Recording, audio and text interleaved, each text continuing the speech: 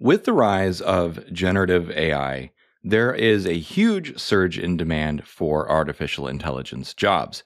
Now, I want you, if you're watching this video, if you're not already in artificial intelligence, I want you to get into an artificial intelligence career. I get a lot of questions about getting into AI jobs. And so I figured today I would talk about my personal experience in getting into an AI career, as well as some tips and tricks from the front lines of people that I've talked to, because I've talked to quite a lot of people, and also what I look for when I'm hiring people. Now, I'm not presently hiring people, but I have previously hired people for AI jobs.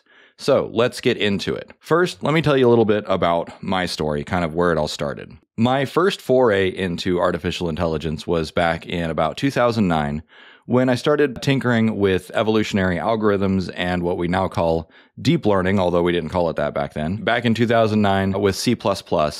And I didn't get very far, but I was playing with it back then. All of my friends were in engineering school, and so that was just kind of where I was at. This is also when 3D printing was up and coming. My friend just reminded me of the days back of the rep wraps. So if you don't remember that, go look it up. And then also drones were new, but you had to build your own from parts. There was no DJI drones that you could just buy off the shelf. And then SLAM was also invented. So that's simultaneous localization and mapping, which is now, if you've ever seen the Teslas, the view from the Tesla's perspective where it's constantly, building a 3D map of its environment, that's SLAM. That was where we were at the time. That was like the dark ages compared to where we're at now. So that's when I got started. Now, I'm not saying that if you want to get into it, you have to go back and start back then. I'm just pointing out that was 14 years ago. Success doesn't happen overnight, so that means the best time to get started is yesterday, but the second best time to get started is right now. So over the preceding years, I revisited artificial intelligence a few times. I discovered Kaggle, so I listened to a bunch of podcasts. I started with Data Skeptic. So Data Skeptic is a good podcast to listen to if you want to get in on the more technical side. Brain Inspired is another good podcast if you want to listen to a more technical one to kind of understand what's going on behind the scenes rather than just listen to AI news. And so that's a really critical thing, is just to get oriented to how big this field is. It's not just a matter of listening to the more business flashy sides like, here's a cool new AI tool. You really want to kind of get into the algorithmic space, like learning what's going on, what papers are being presented at the conferences, that sort of thing. Because the more you know about kind of the underlying math and the underlying theory, the better you'll be able to adapt to this environment as it continues to grow. Because yes, one tool might seem very different from another, like ChatGPT might seem very different from Stable Diffusion and that sort of other thing. But if you understand how advances in loss function math applies to all of these things, you'll understand the underlying principles that drive it all. So in my particular case, the first big project that I got into that taught me a lot about handling data and stuff was stock market analysis. I wanted to make more money, and I had some spare time at my day job because I was an automation engineer. And once you build up enough automation, you just tend to the machines that tend to the other machines. And so I just took those skills that I developed with PowerShell and moved it over to Python. I learned Python, sitting at my desk on Udacity, and I wanted to do more stock trades. And so I signed up for an account to download not real-time stock data, but it was updated every morning. So I had near real-time stock data going back many, many years. And of course, if you have 8,000 stocks with, a whole bunch of tabular data going back many years, that's literally millions of data points. So I had to learn everything about, handling data, and then how do you prepare that data for machine learning? How do you cluster it? How do you do regressions? Those sorts of things. And so that really served as kind of the bedrock of my education with understanding machine learning and data science. What I really want to drive home is you need projects. You need to have something where you started and you carried it through to completion, and you had to learn a lot as you went. This is one of the number one things that employers are going to be looking for, particularly because employers know that not everyone has been in AI and machine learning forever. So they want to know that hey, if I give you, put yourself in the shoes of an employer. I'm going to give you a project or a problem that I know you haven't solved before, that I know that nobody has solved before. Why? Because this is where we're at. This is what we're doing. And we're forging a path. We're inventing stuff as we go. So I want to see employees or prospective employees, candidates that have demonstrated that they are saying, hey, this thing doesn't exist, but I want it to exist. So let me figure out everything that's required to make that thing exist. So that's what I did with my stock analysis stuff. I was so proud of it back in the day. I made a little bit of money with it. It was nothing to write home about in the grand scheme of things, especially, fast forwarding almost 10 years, because I was working on that back in 2014, 2015, 2016-ish. Now you can just take a picture of a stock graph and ask ChatGPT to do a technical analysis on it. You don't need linear regression or, time series data or anything. You just give it a picture now. And actually, that was one of the things that I was going to try if I had stuck around with it. Anyways, so the point there, though, is project-based learning. PBL, PBL, PBL. It's all the rage in education today. It is doubly important in the professional world. So when my ex-wife, who was a teacher, taught me about PBL, I was like, that's what my career is. That is literally what my entire career was predicated on. And it's actually how I launched my YouTube channel. Most of my videos today are explainers, and I'm less in the tutorials and demos. But if you go to my oldest videos, it's all project-based learning. It's all, hey, I'm going to try and solve this problem, and then let's fudge as we go. And one of the things that people liked most was that I would show like what didn't work, because learning what doesn't work and why is actually more important than just learning what does work. And this is actually one of the primary problems with education today, is they don't lead you down all the dead ends. So that's kind of the foundation that I had. Again, want to reiterate the importance of having a self-directed project that you take through to completion. And even if it doesn't change the world, the fact that you took it to completion is the number one thing that employers are going to want to see. Now, it's even better if you can demonstrate it on GitHub or YouTube or whatever else, because if you're not doing that, someone else who wants that job is. And so it's a very competitive marketplace. But it's not a winner-takes-all solution, especially when you have a lot of unmet demand. And 2024, we're going to see a huge, huge surge in unmet demand in terms of these AI jobs. So PBL is critical. Now, how do you do PBL? How do you find the thing that you work on? First, intrinsic motivation. What is it that you are naturally curious about? There is no substitute for passion. So start where you're passionate and go from there. One of the major mistakes that I see people making is they're like, well, I'm just gonna, I want to do this just because I want to get rich, or, I will like, what projects are going to be most marketable? I don't care about that. Like, I want to see one, evidence for passion, because there's no substitute for passion. And if someone has no passions, if they're not engaged with their passions, if they're just a little worker drone who all that they do is just, I don't know what they do. They sit on the couch and watch anime all day. I don't know. But if you're not engaged with your passions, you're not an energetic person, and you're not going to be a good employee in my estimation.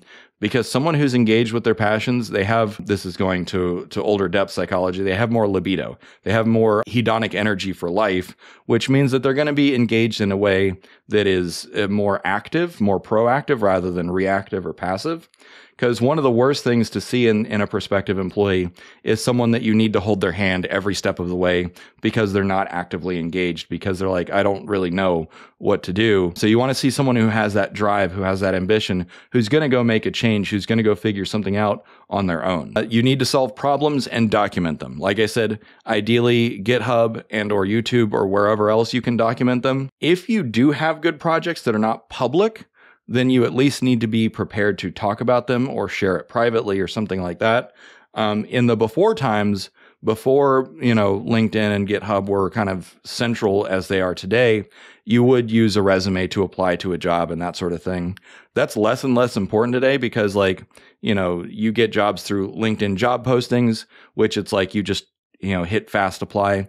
And having gone through that, I learned not to trust resumes. Like, a resume to me is like, is it the minimum threshold? But the thing is I've talked to people with stellar resumes who, what you see on the billboard is not what you get. And conversely, I've seen resumes that were not that great, and the person was actually pretty good. So a resume is like, the information is just not there. But if you have a terrible resume, you're more likely to get passed over if you even use that. But again, what I care more about is like, I want to see your LinkedIn and I want to see your GitHub. I want to see those things first and foremost. Another lesson, and this is more paradoxical, is give away everything. Everything that you figure out, everything that you learn, give it away for free. And, there's a lesson, I think it's in the Bible somewhere. I've never read the Bible, but it's like the more you give, the more you shall receive.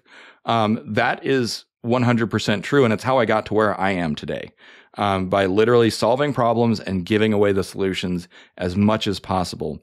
And the reason is because, one, ethics. Like, people are going to like someone who has that ethos more than someone who's like, oh, I'm going to play all my cards close to my vest.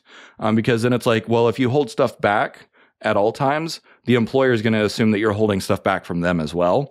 And like, just think of it this way. Like, unless you're hiring like a secret agent, you don't want someone who plays their cards close to their vest, or like maybe a private eye or an investigator or whatever. Unless the job calls for it, you don't want to see that characteristic in someone. Instead, you want to see someone who is just so effusive with their problem solving and like that they just want to get the solutions out into the world. That is the correct ethos for a tech person, and that is the correct ethos for AI. So here's why that is even more important for team dynamics, is because it is assumed that people are going to be learning as they go. And so the most toxic team members that I've ever had in the tech space are the ones that hoarded knowledge and kept things to themselves, because they're like, well, if I give this away, then I'm not going to be needed anymore.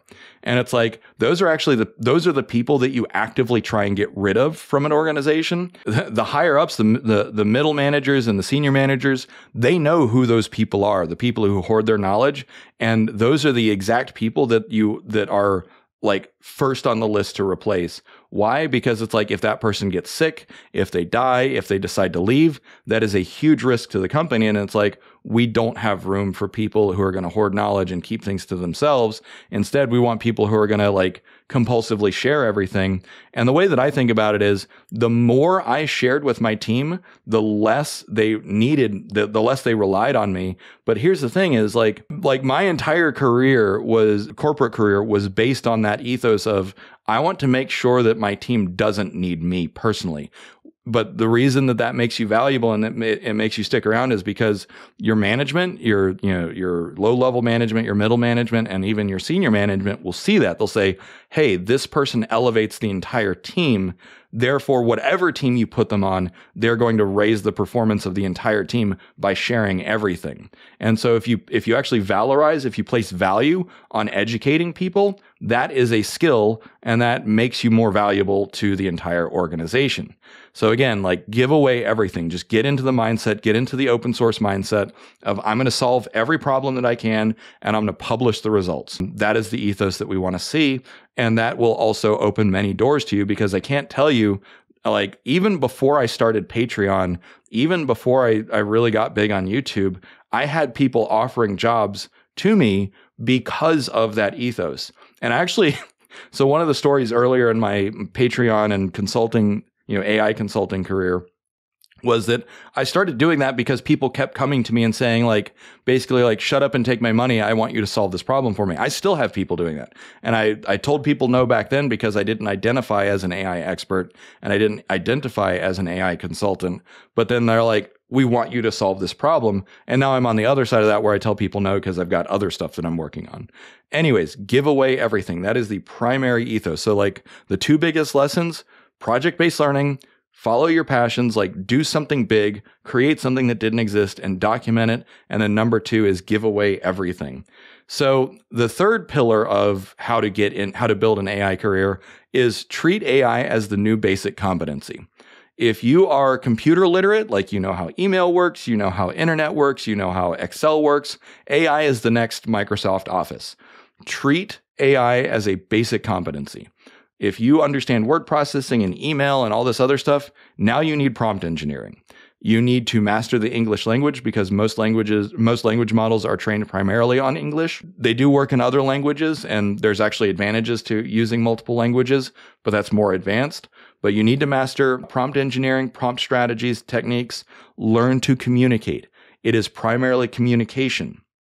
This is written, this is verbal, this is nonverbal, but the underpinning principle is communicating, getting an idea from your head into another head, whether it's the machine or a human or whatever. The better you are at communicating with humans, the better you are at communicating with machines.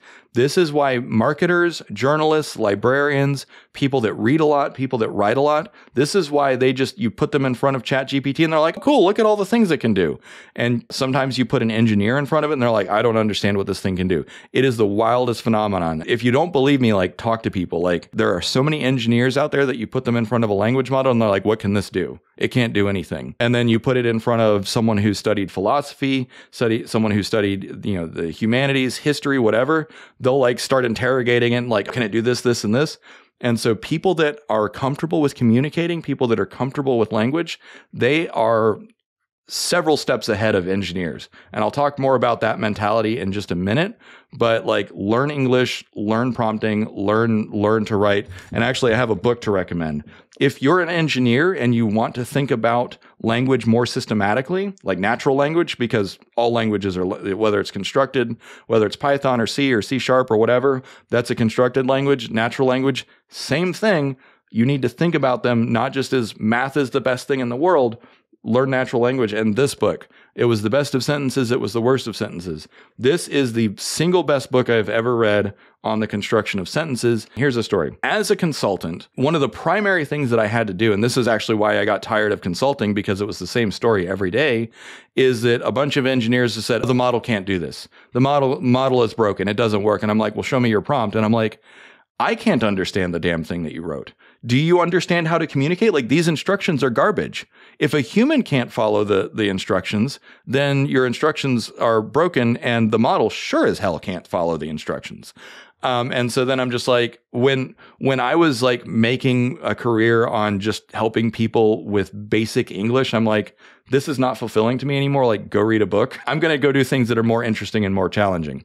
And I know that's really condescending, but that's also partly why I'm making this video. And read this book. Seriously, this book. Read this one and get better at English and communication.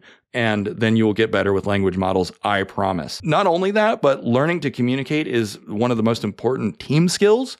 If you can express your ideas clearly to your management, to your team members, whatever, that is just absolutely imperative. So those are kind of the three primary pillars. AI is a basic competency, having a Capstone PBL-based project, following your passion, like all those things. So now I want to talk about a little bit what I look for. I've already mentioned some of these, but I want to go into a little bit more depth. So the first thing that I look for when I'm trying to hire someone is I go to their LinkedIn. If someone doesn't have a real picture or they don't have their real full name, I assume that they're paranoid and I don't want to work with them. And the reason, and I've actually talked to people and some people have explained like, well, I don't want to get doxxed.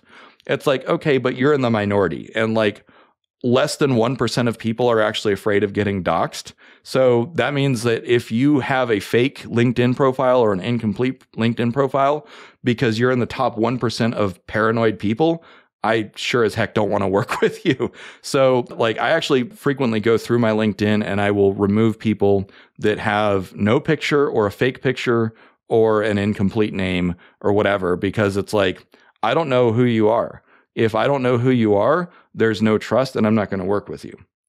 And I don't even want to associate with those people. There are plenty of other reasons that people might explain that they don't have it, but you got to understand that if your LinkedIn profile is deliberately incomplete, it either shows that you're completely not engaged with the modern world, or you're paranoid, or some other set of criteria that just kind of singles you out as like, I don't want to work with that person. Now, I have had people say that they keep some stuff off their LinkedIn profile for security reasons, for NDA reasons. They might be involved in the intelligence community, that sort of thing. I don't know whether or not I believe that. I actually have connections with people who were colonels in the United States Air Force who did have clearances and they still have like their LinkedIn profile is complete. So again, like, something that if you have to open with a lot of excuses, that's generally going to be a no. Number two is I looked at someone's GitHub.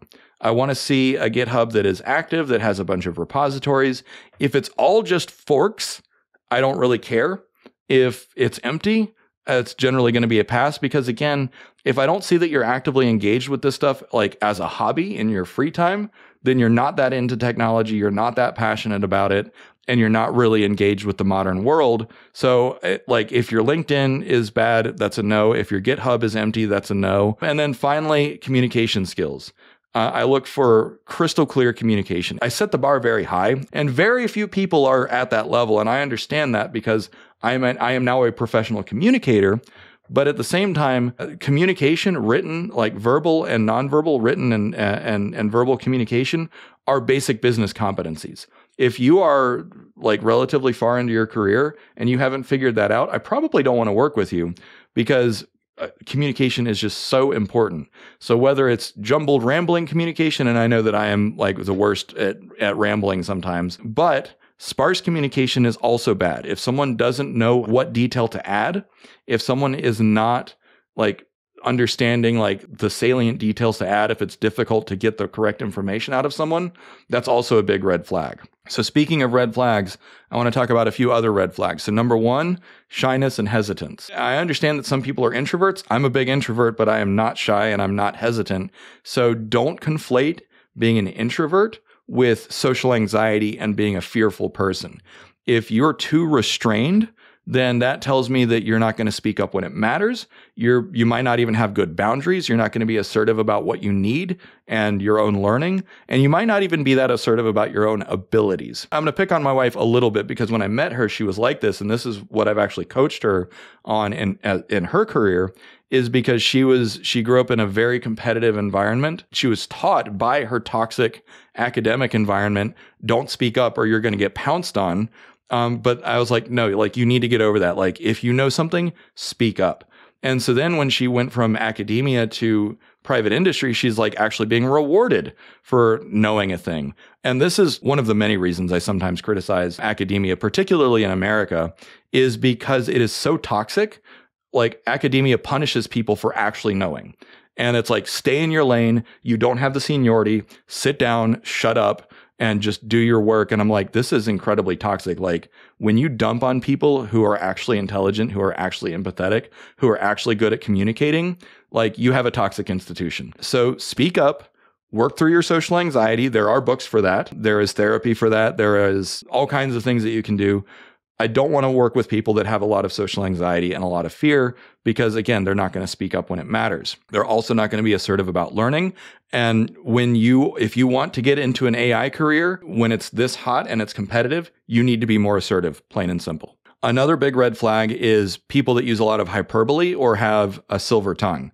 And so between my professional career and now my career in YouTubing, I've talked to literally thousands of people, whether it was coworkers, people that I've interviewed, vendors, people that I'm interviewing, people that approach me, consulting, all kinds of stuff. I already talked about how a big red flag is people who like keep things close to their vest.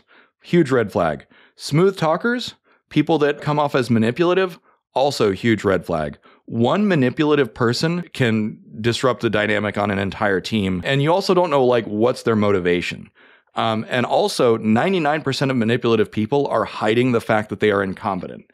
Some manipulative people are manipulative because they're good. They're very manipulative and they just enjoy the social games and whatever.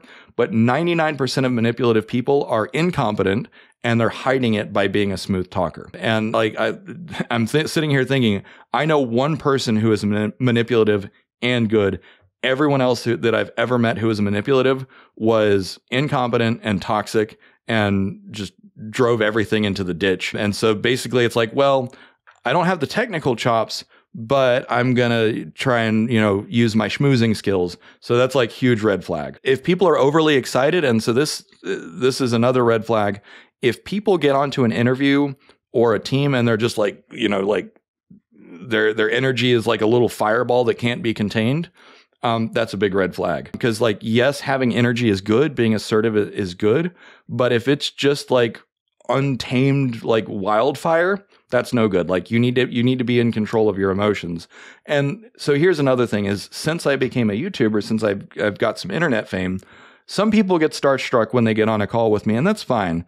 But if someone can't regulate that like excitement, then like that's a bad sign. Now, on the other hand, if someone is super dismissive, that's also a bad sign because they're like, oh, whatever. That's also a sign of like someone who's making a point of playing it cool. that's a form of manipulation, which I'm autistic. I see all of that stuff. So like, don't pull that on me. Like, I want to see like plain vanilla authenticity. I want to see genuine affect and emotional self-regulation. Why? Because that's what's been expected of me. And then another red flag, and I've already mentioned this one, so I want to talk about it a little bit more, is anyone who speaks negatively of English or natural language. One of the most common refrains is, well, natural language is just too fragile. It's too weak. You can't do anything with it. And it's like, yeah, talk to someone who's like actually an English major. This is primarily an education problem. It's also the fact that we've valorized STEM for a long time. So STEM is science, technology, engineering, and math. And so when you say math is superior and you say engineering is superior, language is dumb, the humanities are dumb. When you create a social hierarchy around knowledge and skills, one, that's just completely idiotic. All knowledge is worth having. All skills are worth having. So if someone says, well, language is not useful, I'm like, well, as a writer, I disagree. As a communicator, I disagree. And so that's going to be a hard no. And I cannot tell you the number of generally young people who message me and they're like, hey, I just finished my master's in CS. What do I do next? And I'm like, learn English. And they're like, what do you mean? I'm like, fucking learn English. Like you asked me for advice. Like you came to me, learn English. And so again, book. Read and write. Too many mathematically inclined people are just drastically undereducated about language. But like, if you suck at communication, you probably think that communication is dumb and that language is dumb. If you're good at communication, you understand why this is valuable. And you'll also have just an automatic leg up, not just with using language models, but professionally and personally. Communication skills are the yardstick of being a mature human adult. So I cannot beat that drum hard enough. Get good at communication broadly, written and verbal communication, all of the above. And then I'll close on a few green flags. So one of the biggest green flags that I look for, or that really kind of gets my attention when I'm talking to someone, is when they have exceptional detailed knowledge of a thing. When they have the depth, when they can focus on the most poignant and salient details of a thing and communicate them very well, I'm like, this person knows what they're talking about. And this is something that I recognize because it's something that I do. And this is actually what I've kind of built my communication career on, which is having that very thoughtful, kind of deep way of talking about something from different angles, having the depth of understanding, having clearly developed the mental models around a thing to say, okay, you know what you're talking about. You know how to get at the depth of something. Very often when I'm interviewing someone or when I'm trying to, ascertain their depth, I'll ask probing questions to try and get them to go deeper. And it's weird. Sometimes it's like hitting a brick wall. They're like, well, it could be this other thing. And I'm like, it's very, very obvious when someone does not have the depth. So exceptional detail, depth of understanding, that is a huge green flag. So if someone avoids it, I'm like, why? You either don't know it, or you're ashamed of it, or you have imposter syndrome, that sort of thing. I have actually had that in an interview where someone like told me after, because I told them no, I'm like, you didn't really have the depth. They're like, well, I was holding back because I didn't know like blah, blah, blah. And I'm like, okay, well, again, that goes back to that shyness and hesitance. If you're going to hold back because you have imposter syndrome or you're insecure about what you know, if you're not confident about what you know, I can't trust that you're going to, give me your full self when the rubber meets the road. Communication skills, I've already talked about that enough. If someone's a smooth operator, if they're manipulative, yes, you might say, well, if I'm really good at talking, that's what, no, I want to see authenticity. I want to see sincerity, and I want to see clarity. Very finally, I've already alluded to this, is creative hobbies.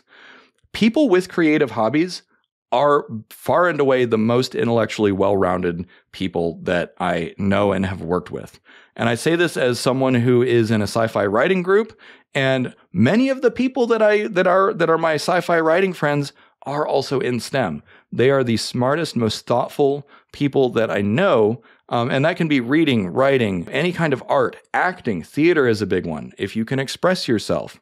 And so there are a lot of technical people that have creative jobs. If you're a maker of any kind, if you build drones and 3D printers, or if you forge daggers and hatchets or whatever, if you do something with your hands and your brain other than just pure technology that is about creating something and putting it out into the world, whether it's an expressive hobby, such as writing or acting or singing, or if it's a making hobby where you're saying like, hey, there's a thing that doesn't exist and I'm going to go make it exist. If you build furniture, that is a creative hobby. That's something I used to do.